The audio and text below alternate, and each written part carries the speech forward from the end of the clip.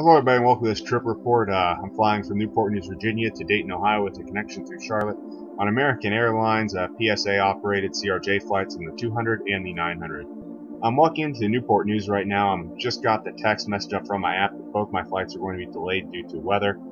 Also, I purchased a $50 upgrade on my Charlotte to Dayton flight. The flight's only about an hour, so for $50 that's pretty good value. Walking into the airport here, you're going to easily see the American Airlines kiosks. Come in, take a right, and you're going to see your check-in station for the flight.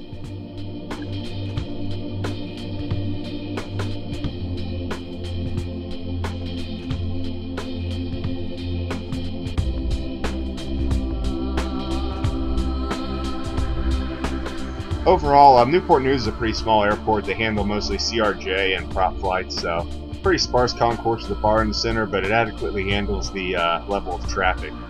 Since both my flights are CRJ flights, kind of a little bit of lower expectations set in. CRJ flights are more operated by regional carriers, so standards are a little bit lower, and I think the service overall in CRJs is, for American and United, just pretty much a step below domestically from Delta flights overall.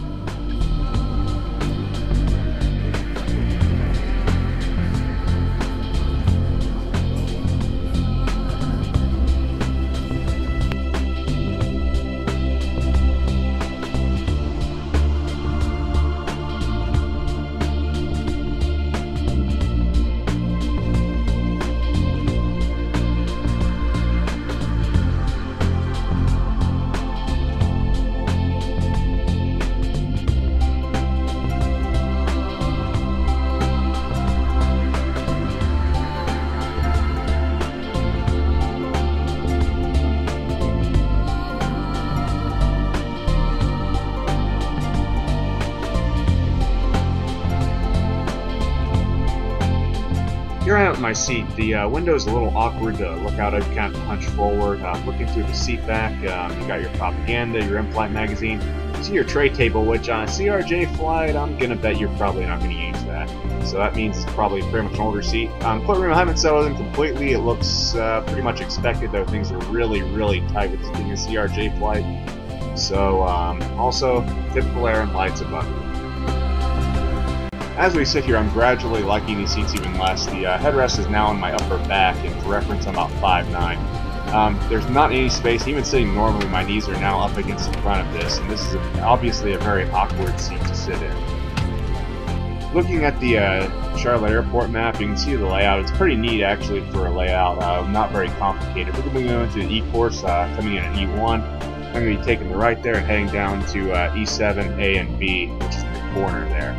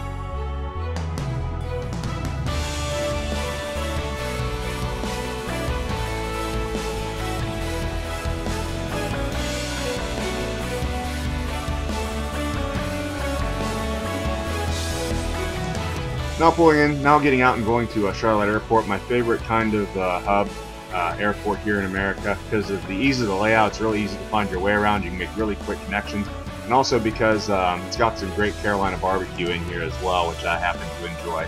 Anytime you have barbecue, I'm pretty much down for it. I also like kind of how laid back it feels. Under the trees over there, your left is some rocking chairs, and they're placed throughout the airport. They also have like piano players live playing kind of echoes throughout the area. It's just, even though with the amount of traffic, you get kind of a laid back feel here.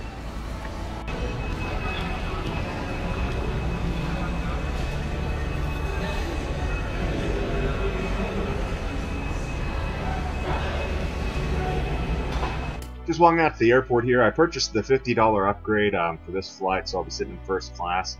I'm just kind of interested to see on a CRJ what that product's going to be like. I just last week got off first class domestic flight on Delta on a 757, so it'll be kind of interesting to see how the two services are different. I've flown American in first class a couple of times on upgrades, and lately it's been kind of lacking, so we'll see how it goes here.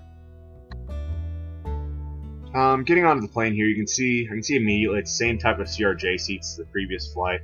First class seats kind of beat up and looking really old, like they've kind of never been replaced since the plane has been functioning here. Looking out over the entire seat, you'll see the window there, and no window right beside you, which is kind of a little bit annoying. So you kind of have to lean forward to look at it. Looking at the seat, it's a very old 90s style seat. You've got your propaganda hatch there with your magazines and whatnot. Like your premium magazine, I didn't really flip through it. And your tray table here in a side pocket, which on a CRJ you're probably not going to use. Just kind of looking through here.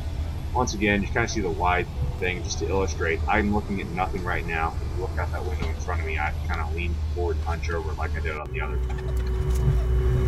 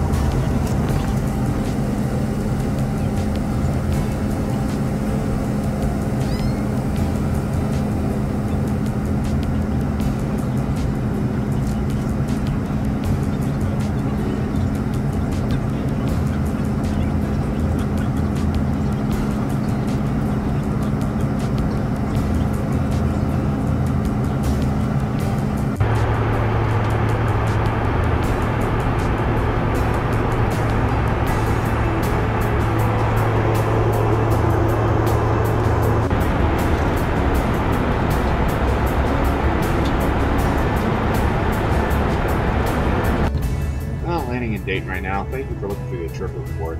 Overall, I hope you enjoyed it, and if you have any questions or things I can improve on, just leave it in the comments. Overall, a little underwhelming. I mean, granted I got it at CRJs and regional airlines, so you kind of have to manage expectations, but this kind of fell below the already low bar that I kind of set in. The planes were old, dingy, there wasn't any drink service in the first flight, despite there being no turbulence or any announcements at all. As far as $50 upgrade from Charlotte to Dayton, I'd do it again, but you're pretty much getting an Economy Plus product for any normal flight. And I've really been kind of disappointed with the AA's first class offerings lately. I flew on an MP80 earlier in the year, and their service, they didn't offer breakfast or any type of service, and that flight was about 2 hours long. So they're kind of slipping a little bit on their first class service overall, I think, in America compared to Delta and other airlines. I would do it again, even on the upgrade, knowing what I know, and overall for the trip, even with the weather delays, it went pretty smoothly. I made it to my destination in time for the 4-day holiday here on the 4th of July. I hope you enjoyed this trip report, and I've got many more coming. So keep watching the channel, and I hope you enjoy all your flights that are coming.